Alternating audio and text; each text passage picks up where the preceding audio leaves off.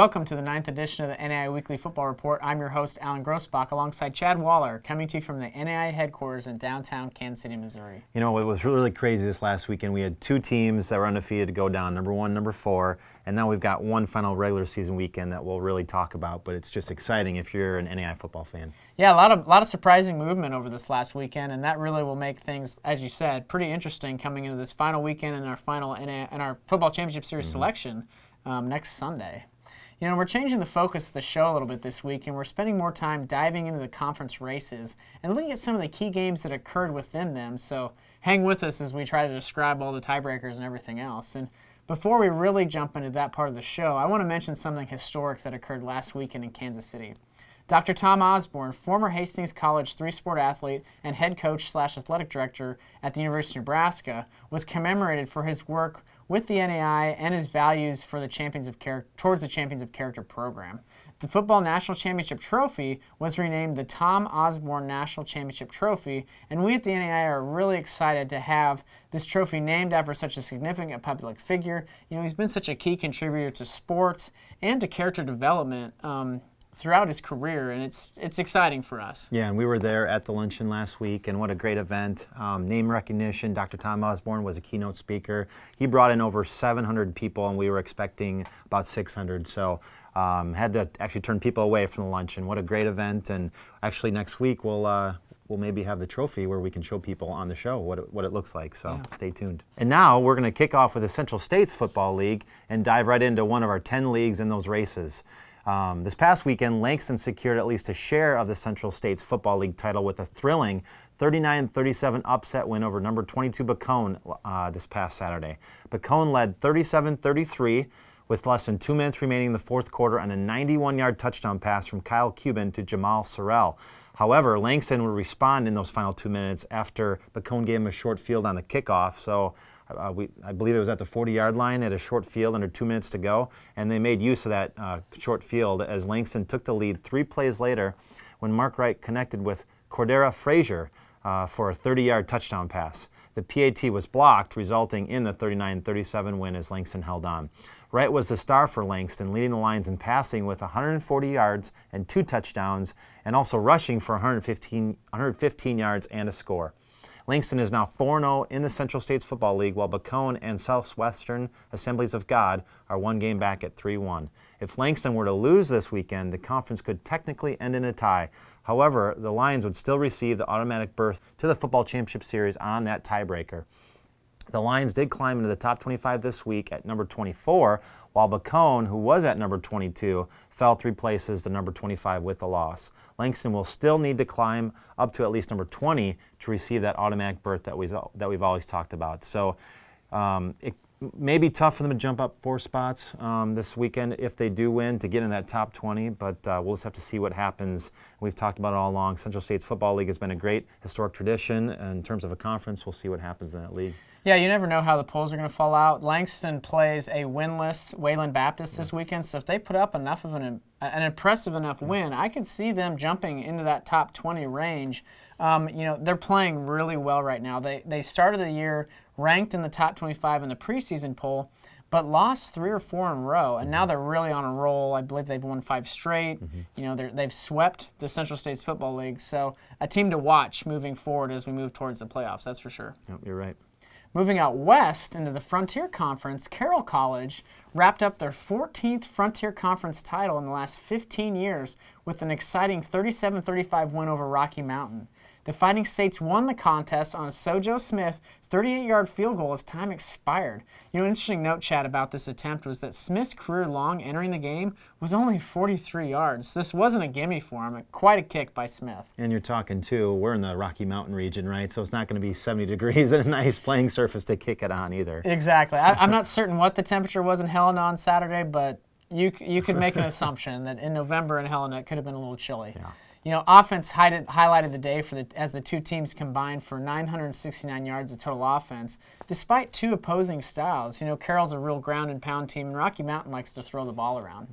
Carroll tied a season high with 311 yards rushing as a team, including a season best 208 yards on 33 carries from senior running back Dustin Rinker. He's really been a mainstay for Carroll this season. On the opposite side, something to not be ignored was the play of Rocky Mountain quarterback Bryce Baker. He completed 31 of 46 attempts, 67.4%, for 394 yards and 4 touchdowns. Baker has now thrown for 4 touchdowns in 4 straight games. Pretty impressive. Looking at the conference as a whole, Carroll leads the league and is in the driver's seat, followed by Rocky Mountain. Southern Oregon, who was tied for second place, dropped 1 spot into 3rd place after losing to an unranked Eastern Oregon team this past weekend. You know, Carroll's victory propelled them into the top 3. They're number 3 in the rankings this week, while Rocky Mountain dropped to number 11, and Southern Oregon fell out of the poll. You know, Chad, a kind of a key thing about Rocky Mountain's drop is at number 7, they were in a prime spot to host a playoff game. Now they're in a situation where they're most likely going to have to travel. Yeah, you're right. And this is probably one conference where we're pretty confident in terms of what's going to happen with Carroll in the driver's seat. They won the outright title, but you're right. Rocky Mountain should get in, but now they're going to have to go on the road somewhere. You're right.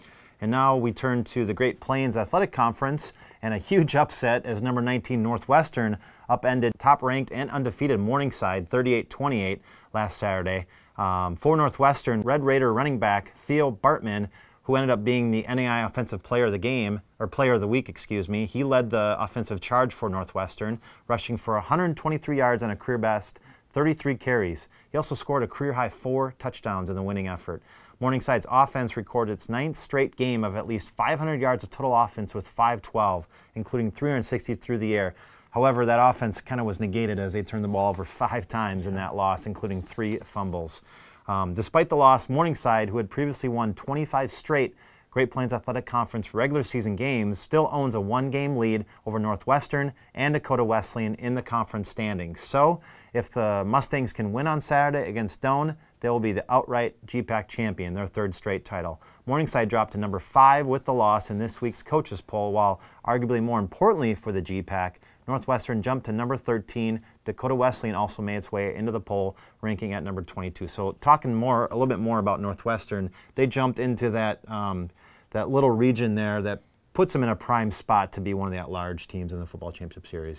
You're right. You have to rank in the top 20 to garner any type of berth into the football championship series. But that sweet spot for at-large berths is really kind of that, you know, that 6 to 13 range. So a big boost for Northwestern and a big win. And, you know, you mentioned that Morningside with a win against Doane, you know, clinches the outright title. But if they lose and Northwestern knocks off Midland this upcoming weekend, Northwestern owns the tiebreaker and they would get the automatic spot. So Morningside really in the driver's seat, but you can still get a little bit of shakeup in the GPAC. Yeah, never would I have guessed that Morningside has 2 losses and not win the GPAC title when we were talking even last week. But you're right, Northwestern, it's how you finish the season, and they're really finished it strong. Agreed. You know, moving into the Heart of America Athletic Conference, they have 3 teams tied atop the league standings at 7-1 records. In the league's only top 25 battle this past weekend, Missouri Valley, somewhat surprisingly, thrashed previously unbeaten Benedictine 42-14. Now, this game was played in Marshall. It wasn't on the home field in Atchison for the Ravens. Missouri Valley's physical defense set the tone early on when defensive lineman Ty Phillips sacked Benedictine's quarterback on the first play from scrimmage. Now, Phillips had a tremendous game. I think he finished with 4.5 tackles for loss, and I believe 3.5 of them were sacks. So he was, you know, a big-time performer for the Vikings and actually earned our National Defensive Player of the Week for that performance. And that sack led to a 3-and-out on the Ravens' opening drive. And one other thing about defense, too, Benedictine came into the game averaging like 40 points a game. So they were a high-octane offense, and that surprised me. I know Missouri Valley defense is always top 5 in the nation, but to hold Benedictine to 14 points is really surprising. You're right. They really held them in check. Yeah. Now, the Viking offense, they led by 28 points at halftime, and quarterback Bruce Reyes had another big game for Missouri Valley. He led the offense with 287 yards passing and a touchdown. As a unit, the Viking offense racked up 519 yards of total offense, while, like you mentioned, Benedictine's offense was limited to a season-low 272 yards. The Vikings also forced 4 Raven turnovers.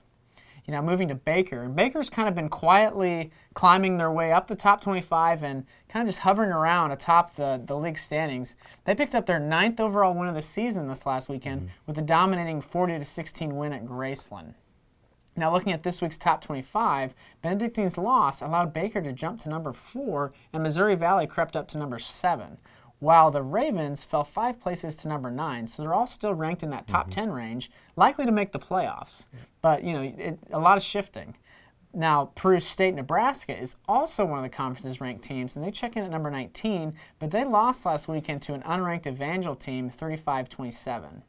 Now, if all 3 teams, and I'm talking Baker, Benedictine, Missouri Valley, win this upcoming weekend, the Heart of America Athletic Conference will have a shared championship, and Baker would receive the automatic berth, assuming they remain the highest-ranked team in the conference, in the national poll. That's their tiebreaker for a round-robin tie at the top, is the highest-ranked team in the national poll gets that automatic berth. So Baker, you know, crept up there right at the right time. Wildcats really playing well.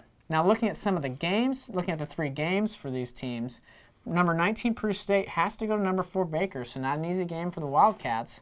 Number 7 Missouri Valley is at Avila, and number 9 Benedictine is at Evangel. So Baker hosts a top 25 team, and Missouri Valley and Benedictine have to go on the road. So not the easiest weekend, but you never know how things will shake out. Yeah, what I'm kind of looking in at with those 3 games is, let's say Baker loses to Peru State. Peru State's within the top 20, but will they fall into that at-large kind of range of ranked teams to get into the playoffs? But if Baker wins and all 3 of the top 3 teams in the Heart win, we could conceivably see 3 Heart of America teams host an opening round game in the football championship series. You're right. Conceivably. They're within that level, yeah. That's pretty crazy. Now with another crazy conference that we're going to try to shake out and help you all understand is the Kansas Collegiate Athletic Conference. And entering this past weekend, it was one of the more confusing leagues in the NAIA when it comes to figuring out who might claim the conference's automatic berth. And it became a little clearer when Ottawa knocked off Friends 38-28 in the NAIA football game of the week. The Braves were led by running back Luke Lundy with 164 yards rushing and 4 scores. As has been the case in many of the games we've highlighted so far, turnovers played a key role. Ottawa forced 5 Friends turnovers.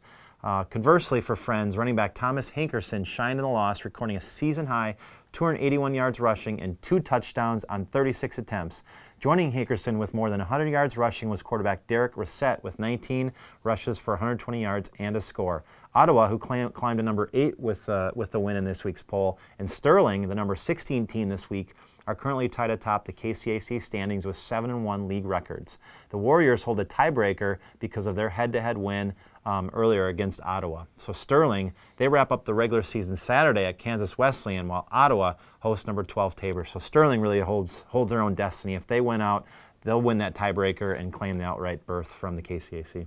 You're right. And, you know, 2 teams we didn't really mention are number 12 Tabor. I guess we did touch on them. But then also, you know, the Friends squad, the KCAC has 4 teams that are ranked within the top 20, right? Or close to or within the top 20 this week. So conceivably, depending on how things shake out, you could see 3 or 4 KCAC teams make the playoffs. Again, the likelihood of all 4 isn't great, but to get 3 could potentially happen. And I feel like Sterling kind of came on strong at the end of the year to kind of put themselves in this position to get that auto berth. You're right. I think they would, if they make the playoffs, I think they would be our surprise team of the season. You know, they started the year unranked, kind of off all the radar. I'd have to go back and look at the KCAC conference preseason poll, but I think they were 4th or 5th maybe. And so yeah, I would vote them as surprise team of the year. Coach Lambert has done a tremendous job with his Warriors, and they're really on a roll. Cool. Moving into the Mid-South Conference and starting with the East Division, another team that's been really on a roll is the University of the Cumberlands, and they're 5-0 and they're 9-0 on the season, so still one of our unbeatens. And they secured the East Division's automatic berth with a 38-0 shutout win over Kentucky Christian this last weekend. The Patriots currently rest 1 game in front of Georgetown in the league standings, and even if Cumberland loses next Saturday at Bluefield and Georgetown defeats Lindsey Wilson, the Patriots are guaranteed the conference's automatic berth due to a 38-35 win in the 2 sides meeting on October 19th. Now this week, Cumberland's earned its highest ever ranking, and they're our new number 1. Morningside had spent the previous 9 polls at number 1, so this is the first time we've had a new team at number 1 in a long time, and the Patriots are very deserving. Yeah. They've had a tremendous season. Yeah, they've won by a very large margin against a lot of good teams, ranked teams in that Mid-South Conference, and like you said, they with the loss, deservedly so in that #1 spot. You know, we mentioned Friends as a strong running team, and the Patriots are kind of the pinnacle of running, at least this year in the NAIA, as they lead the NAIA in rushing yards per game with averaging more than 350 yards per game. And whether it's Craig, the quarterback, or whoever else, they're just a very strong running squad. And I know they play in Kentucky, which is not a cold region like we talked with the Rocky Mountain region, but running is key, defense is key. If you can throw the ball, I believe that's bonus, but one of the top, I think, teams rolling into the playoffs. You're right, and a game we kind of just breezed by within this division is that Georgetown-Lindsey Wilson game. You know, Georgetown's number 14, Lindsey Wilson's number 15. The game is in Georgetown. The loser of that game could conceivably fall out of that at-large sweet spot we mentioned earlier. So a big game for both sides. In addition to that potential look at where they land within the conference standings. Yep. Moving into the West Division, number 10 Faulkner currently holds a half-game lead at 4-1 over Reinhardt and Campbellsville, who are at 3-1. Both those teams are unranked. The race was in the hands of first-year program Reinhardt and Campbellsville heading into this past weekend, but both programs lost. Reinhardt fell to then unranked Cumberland University, and Campbellsville lost to Faulkner. Now, if Faulkner defeats Kentucky Christian on Saturday, you know, they're a team that's 3-7 and has lost 3 straight, then the Eagles will be the West champion and get that automatic berth. You know, to note, Campbellsville hosts Reinhardt, and the winner of that game still has a shot, but only if Faulkner loses that game. Now, keep in mind, to receive the automatic berth, the league's winner must be ranked within the top 20. So if Faulkner loses and, say, Reinhardt wins, they would have to jump back up into that 20 threshold to receive the automatic spot. I would assume, even with a loss, which, you know, may not happen, Faulkner could still land within that large situation, but you wouldn't want to, you know, take yourself out of a potential, you know, driver's seat. Yeah, what a roller coaster the last couple weeks, I would say, for Reinhardt. First-year program, we talked a lot about them. Surprising wins, they got in the top 20. Like you said, going into last weekend, they basically held their own destiny. If they won out this past weekend, they ended up losing to unranked Cumberland. You know, we'll just have to see what happens this weekend. You're right, a lot could shake out. And now I'm going to turn our attention to the Mid-States Football Association, where we have the 2 leagues. First, the Midwest League, and Grandview secured an outright MSFA Midwest title with a 25-17 win over William Penn. So they continue to roll. They're undefeated, 1 of 2 still left in the NAIA, and they got that 8-point win this past weekend. Quarterback Derek Fulton and wide receiver Brady Rowland were the spark plugs for the Viking offense once again. Fulton led the team with 284 total yards, including 230 through the air. He also accounted for 2 touchdowns on the afternoon. Rowland paced the receiving core for Grandview with 5 catches for 87 yards. Grandview, the auto qualifier from the conference, has a week off, which is a built-in bye week for them in the regular season before opening their first-round play on November 23rd. Grandview jumped 1 place in this week's coaches poll to a program-best number 2 ranking, right behind number 1 Cumberland's out of Kentucky. Number 17, St. Ambrose, and number 21, St. Xavier, are also ranked in the league. The Bees of St. Ambrose play Waldorf this weekend, while St. Xavier travels to Olivet Nazarene. So those 2 teams still have a shot. St. Xavier, they're number 21. Will they get a big win and propel them in the top 20 to even be eligible for the postseason? We'll have to see, but they've been notoriously a strong program. Yeah, it'll be a little surprising to not have potentially not have St. Xavier in the playoffs. You know, just 2 years ago they won our national title, and they were semifinalists last year and fell to Morningside in that, I believe, in that semifinal round. So definitely interesting to not have them more in the mix than they are. But you never know. A big win against Olivet Nazarene, they could jump up within that threshold. Yep. And now the Mid-East League, there's 3 teams we have to talk about, and that's St. Francis of Indiana, St. Francis of Illinois, and Marion, who are currently tied atop the standings with 4-1 records. The Cougars of St. Francis, Indiana, who jumped to number 6 this week, can claim the auto berth from that league with a win against Marion on Saturday. St. Francis of Illinois, they picked up a big win this past weekend to get into tie atop the league standings with a 2-point victory, 21-19 over St. Ambrose in a crossover game. Quarterback E.J. White was an efficient 17 for 26 passing for 209 yards and 2 touchdowns. He also led the ground game with 87 yards and 17 attempts. Wide receiver Troy Torrance was White's favorite target on the afternoon with 8 catches for 123 and two touchdowns. With his fourth 100-yard effort of the season, Torrance became the first player in St. Francis history to surpass 1,000 yards receiving in a season. He currently has 1,049. The win propelled the Fighting Saints of St. Francis of Illinois to number 17 spot in this week's coaches poll. So some stuff could shake out. Marion, you know, talking about defending national champions, Marion, last year's title winner. We'll have to see if they can win, but conceivably they might not make the playoffs either. Yeah, this is a pretty confusing league. And like you mentioned, St. Francis, Indiana really controls their own destiny. With a win, they get the automatic spot. Now, saying Marion wins and St. Francis of Illinois wins, who I believe they play Taylor this weekend, so they'd both be at 5-1, and St. Francis, Indiana would be at 4-2. St. Francis of Illinois gets that automatic spot. So if I haven't totally confused you with that, just tune in next weekend, and it'll all get squared away. And you know, let's look forward at some of the key games coming up this week that feature top 25 teams against top 25 teams. And a few of these we've touched on already. And that's number 19 Peru State. They have to go to number 4 Baker. Number 12 Tabor goes to number 8 Ottawa. And you know, and it kind of in my opinion, maybe one of the more important games, at least for that at-large ranking. Number 15, Lindsey Wilson, is at number 14, Georgetown, out of the Mid-South Conference. Because that Mid-South race really has been kind of sewed up. But if Georgetown, Lindsey Wilson, that winner, like you said, could put themselves in position for a good spot for an at-large in the top 20. Hopefully they'll stay within the top 15. Right, right. Well, that puts a wrap on this edition of the NAIA Weekly Football Report, brought to you by Play NAIA, the NAIA's Eligibility Center. We hope you enjoyed the show. We'll be back on Sunday at 3 p.m. Central Time for a live announcement of the NAIA Football Championship Series qualifiers and pairings. You don't want to miss it. And thanks, and until next time, good night.